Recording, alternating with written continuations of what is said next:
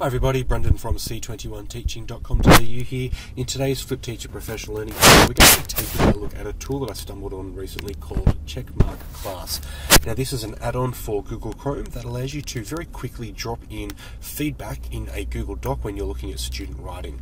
So the way that it works is, if I find a word, this one here for example, that has a spelling mistake, I can double click on the word and you can see that I get this blue overlay.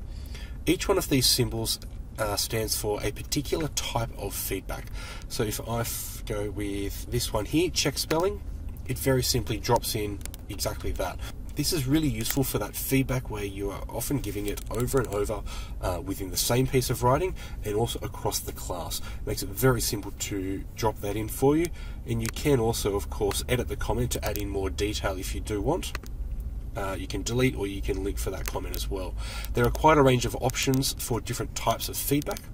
So if you hover over the blue bar, you can see each of those: capitalization, fragment, sentence fragments, punctuation issues, spelling of course, tense, comma splice, run-on sentences, subject-verb agreement, new paragraph, which is always a really good one, particularly for primary, checking the citation, a spacing issue, the need to rephrase something, so if perhaps the wording is too cumbersome or is not in the right format, something that's repetitive, something where evidence is needed. This is a particularly useful one where you will often have students, I find anyway, giving you an argument without actually any evidence to support it.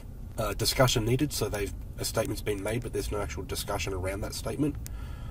Some more detail is needed, so that there's not enough detail.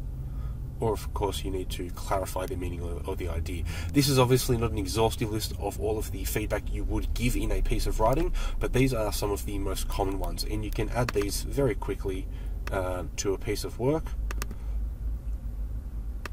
simply by double clicking on wherever it is that you need to put the feedback in and choosing the relevant piece of information.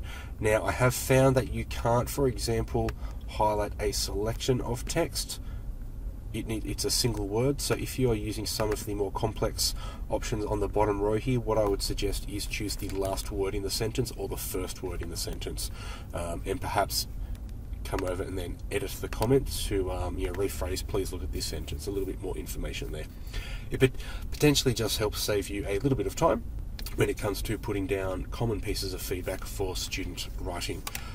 That's all for this video. I hope you found this useful. Don't forget, for more helpful FTPL videos, to head to C21teaching.com.au. Thanks for watching.